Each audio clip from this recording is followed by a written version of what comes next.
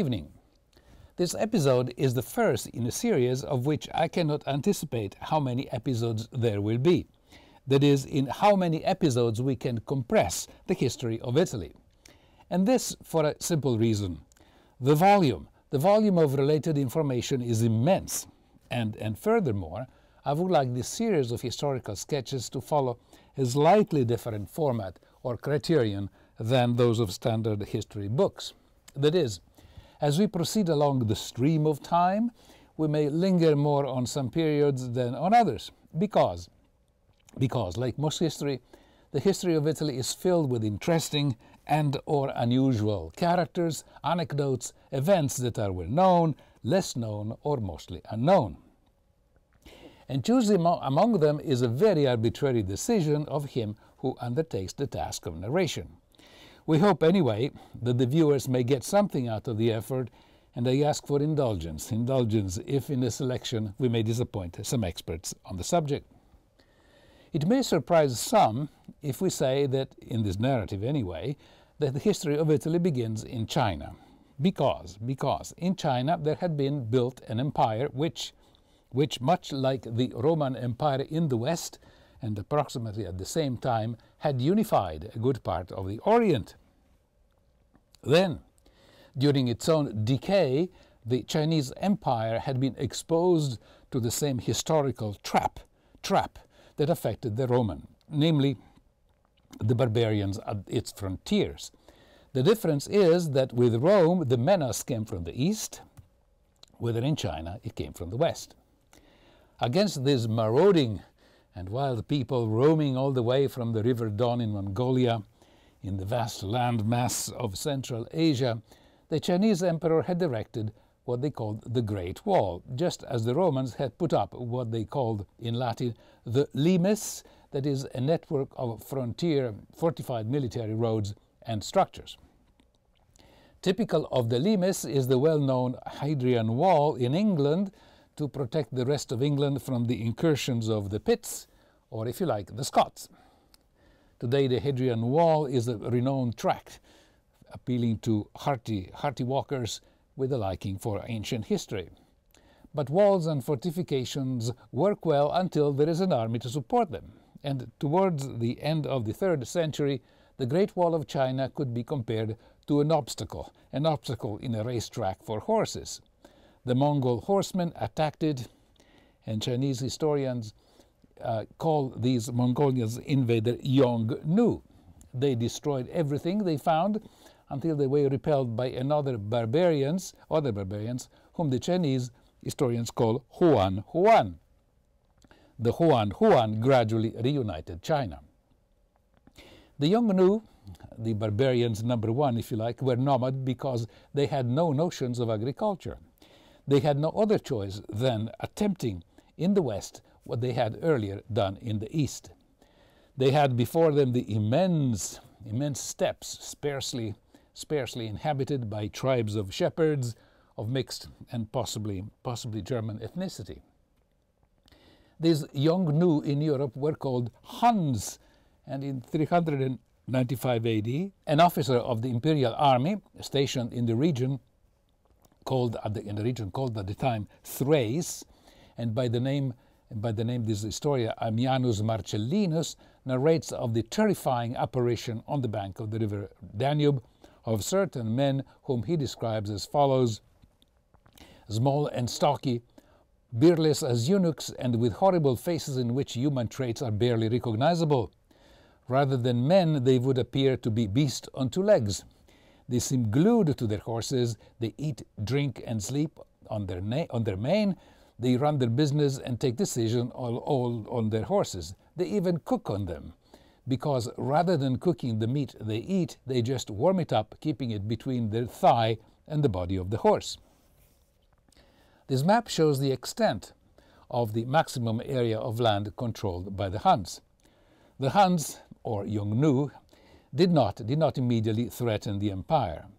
Their king, by the name of Rua, struck an agreement with the emperor of Constantinople, who, the emperor, would allow him to settle in the region of Pannonia, that you see here, and give him every year a certain amount of gold.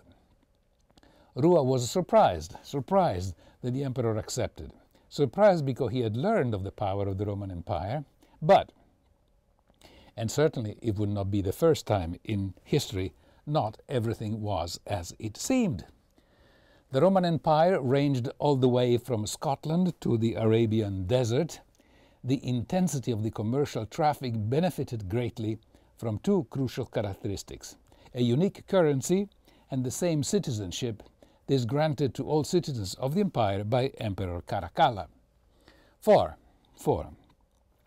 Just as today the dollar is the currency of exchange, the exchange currency of the empire was the golden and silver denarius, which had the same credit from Portugal to Crimea. Local languages had gradually given way to Latin in the west and to Greek in the east.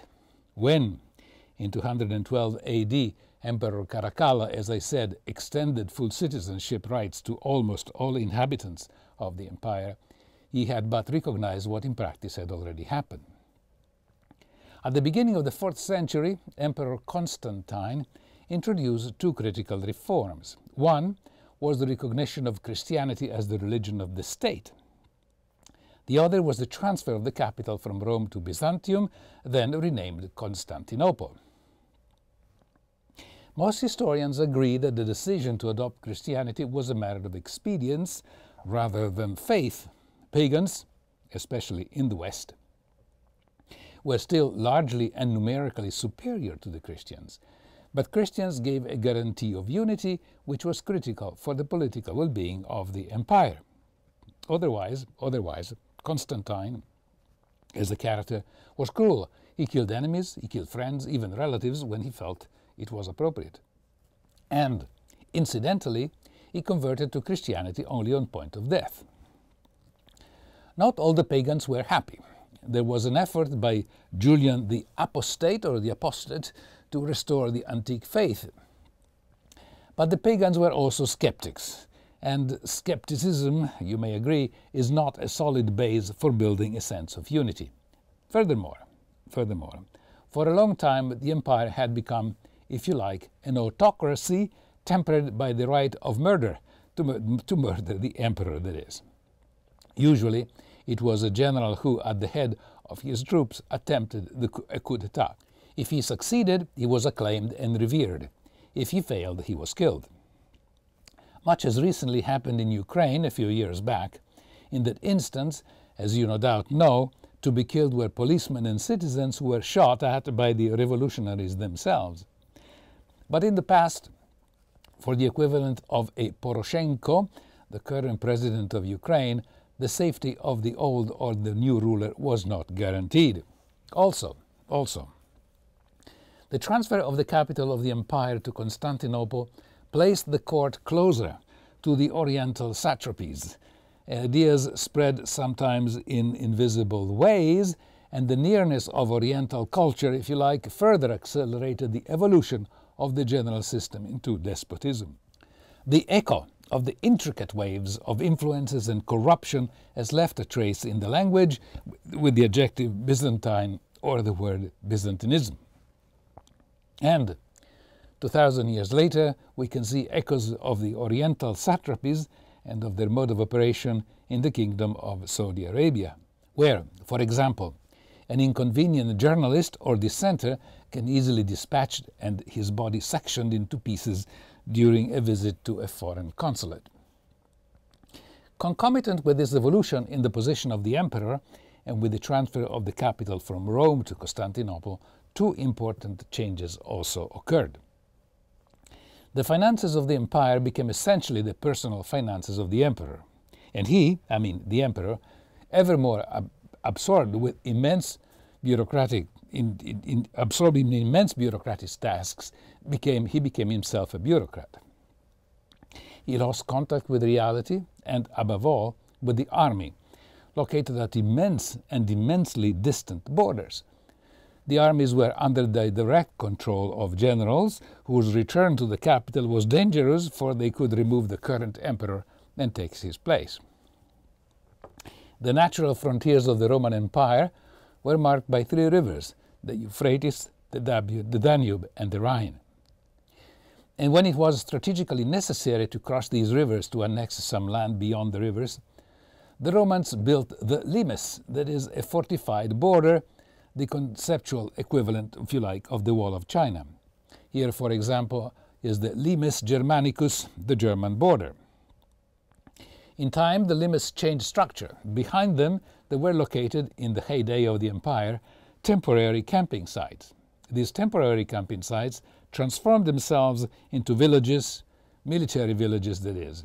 Further back was stationed the bulk of the various armies, ready to move to the point of the limes, or of the frontier, under threat of invasion.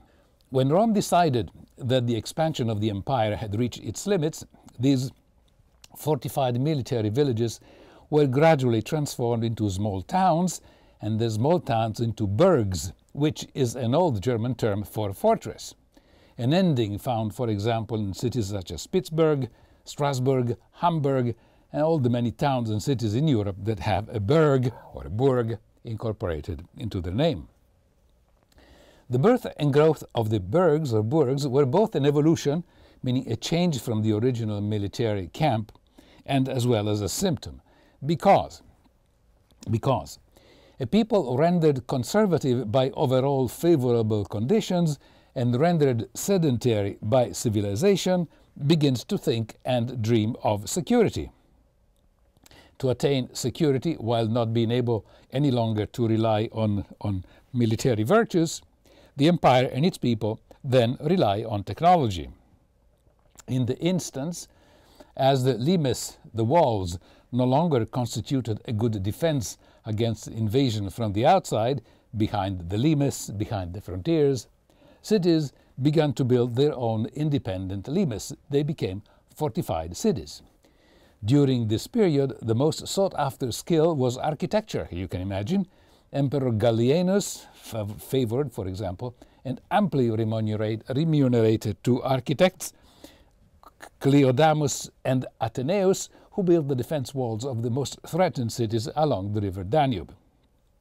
In Italy, an example of a city fortified at the time of the empire is Verona, and here are some of the remnants of the original Roman walls, which were then enlarged and extended during the Middle Ages.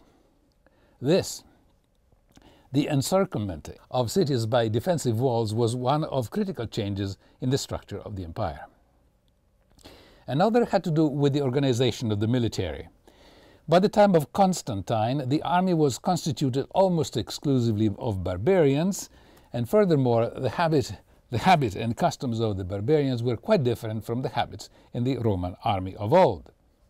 The idea of a homeland, of a state, of an empire left them, the barbarians, quite indifferent. They had the typical characters of the mercenary, and considered themselves as part of the personal militia of their general, which makes sense. Furthermore, many of the barbarian generals didn't even speak Latin.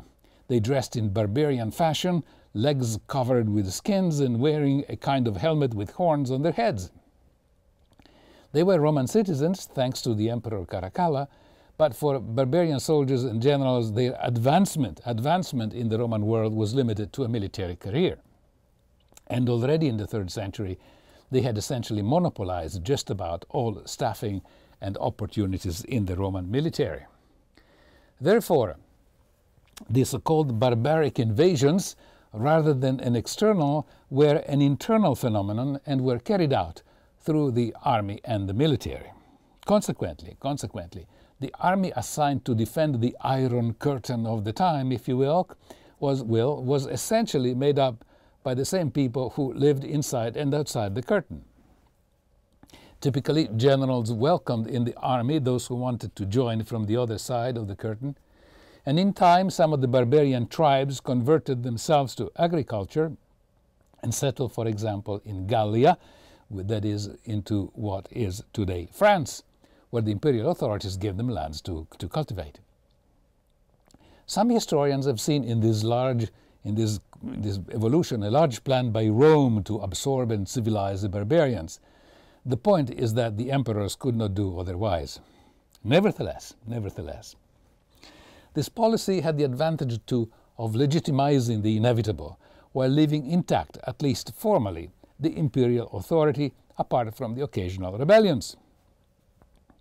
The web of early Italian history was, needless to say, very complicated, and complicated not only by the evolution of the imperial Roman structure and by the incorporation of the barbarians into the military.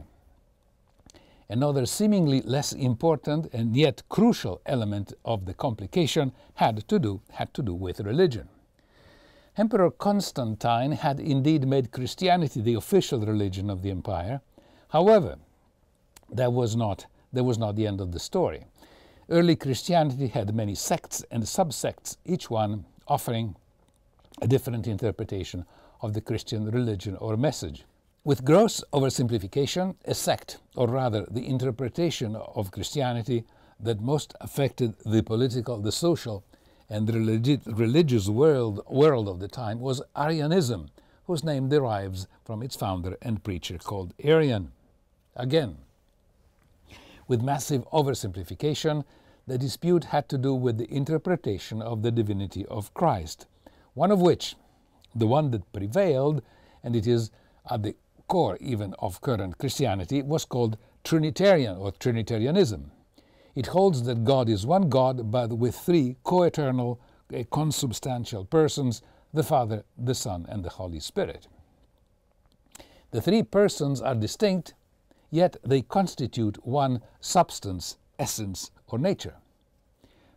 And as an aside, to express the original idea of a trinity of forces shaping the cosmos was actually Plato, who, Plato, struggled with the idea of how a being purely incorporeal could execute the perfect model of the universe and mold with his hand what was but a rude and independent chaos.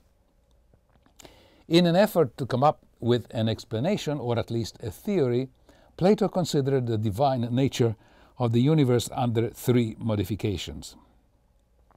The first cause was the reason, or logos, the soul of the universe.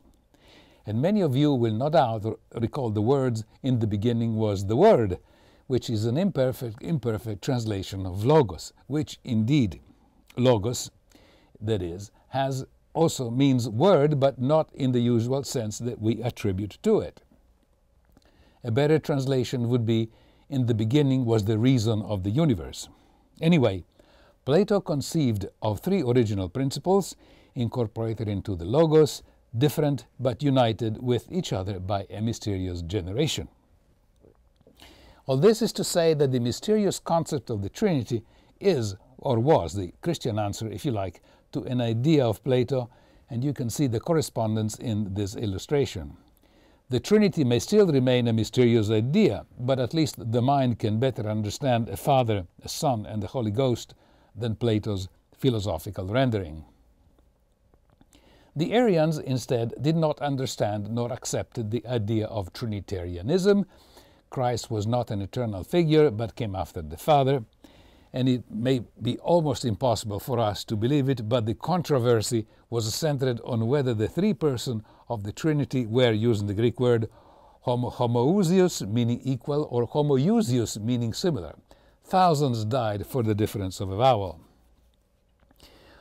How a theological distinction could be the source of bitter wrangling, jealousy, animosity, vengeance, and mutual acrimonies, accusations, and so forth may seem incomprehensible to us. The nearest equivalent that comes to mind, not in concept but in global effect, is the ideological difference that separates communism from capitalism, or if you like, globalism versus nationalism. The dispute between Arianism and Christianity was the main reason behind the Council of Nicaea in 325 AD in what is today Turkey. There were actually two councils of Nicaea without any conclusion. And it was only after the Council of Constantinople, held during the reign of Emperor Theodosius in 378 AD, that the dispute was resolved and the Nicene Creed, as it was called, was officially adopted, and Arianism was declared a heresy. Now back to the barbarians. They did not constitute a unity. They belonged to different strains of mostly northern and northeastern European extraction. To talk about them all would last out a night in Russia when nights are longest there, as Shakespeare would say. Together, however, they played a part in the disintegration of the Western Roman Empire before some of them emerged in different ways as the new rulers of Western Europe and founders of the Western Roman Empire about 400 years later in 800 AD with Charlemagne. That is, the Western Roman Empire reinvented 400 years after its collapse of the original Roman Empire, believe it or not, lasted until the First World War of 1914-1918, when the Emperor of Austria and Hungary, the last survivor of a long line of emperors dating back 1300 years, left the throne. As you can see, there is more continuity in history than would appear at first glance. The impression of discontinuity at times occurs when we look separately at different historic events, each on their own. These barbarians were pushed west by the arrival, as I said at the beginning, of the Huns, of the Yongnu. And this state of affairs, meaning the soft incorporation of the Germans and other barbarians into the Roman system, may have continued on the whole, we can say peacefully, if and only if the Huns had remained in China after breaking through the walls of China, as we talked earlier on. But this did not happen, and their arrival in Europe turned everything upside down, giving rise to the destructive, the feverish, the tumultuous, barbaric, biblical flood inside the limes, which were, as I said, the equivalent of the Wall of China, only in Europe. One tribe of barbarians, if we wish to continue to use this term, were the Goths. In fact, the main barbarian people who most influenced the history of Italy were, in their order of time, the Goths, the Longobards, and the Franks, with additional contribution and influence from two strains of different tribes, the Normans, who ended up expanding into England with William the Conqueror, and of course the Arabs, who occupied and greatly influenced the development and civilization of southern Italy. In what time is left here in this episode, I will deal with the Goths, for it was one of their king, the legendary Alaric, who eventually, by sacking Rome at the beginning of the 5th century, put an official end to what went down in history as the Roman Empire. The Goths came from what is today Sweden, one of whose provinces, Gothland, still carries the name, and they gradually migrated from the original land, first to Prussia and northeast Germany, and from there they arrived at their temporary destination on the northern shore of the Black Sea. Their relationship with the Romans varied with time. Some Goths joined the Roman army, and the first clash with the Romans happened during the Empire of Decius, who with a strong army penetrated in what today is Serbia and fought with them at a location called Philippopolis that the Goths had earlier conquered. The next Roman emperor, Aurelian, granted to them the land called Dacia or Dacia, which today corresponds roughly to Hungary and Romania. And during a period of 100 years of relative tranquility, the Goths acquired two instruments that are fundamental to a civilization: a written language and a religion. The man who achieved this objective was called Ulfila. It was he, Ulfila, who invented the characters, today we would call them fonts, the Gothic font, which is as beautiful to look at as it is difficult to read. And Ulfila also translated into this new written language both the Bible and the New Testament. Some of you may ask if the magnificent Gothic cathedrals have anything to do with the Goths. The answer is no, for the so-called Gothic cathedrals came out much later, and the most fundamental element of the Gothic style or style of architecture is the pointed arch, which was likely borrowed from the Islamic architecture that would have been seen in Spain at the time. The Goths were Arians, an issue that will have consequences in the history of Italy until Arianism was eradicated. But Arianism at this point was not critical. Critical, however, as I said, was the arrival of the Huns. And this is how Jordanes, the historian of the Goths, describes them. When King Philomer led our people into Scythia, near the Black Sea, he found in the middle of the population of the place certain witches which he drove away because of their magic evil doings. These witches lost themselves in the desert, where they met with the spirits of evil who lived in those surroundings. The spirits of evil took the witches as concubines, and from their union the Huns were born, yellowish creatures, full of hatred, small, fierce, and even incapable to articulate their thoughts. In the next episode we will see how the Huns disrupted the peaceful cohabitation of the Goths inside the Roman Empire, how eventually Rome fell, and the immediate aftermath after the fall. Until then, I am Jimmy Mollia for Historical Sketches. Good night.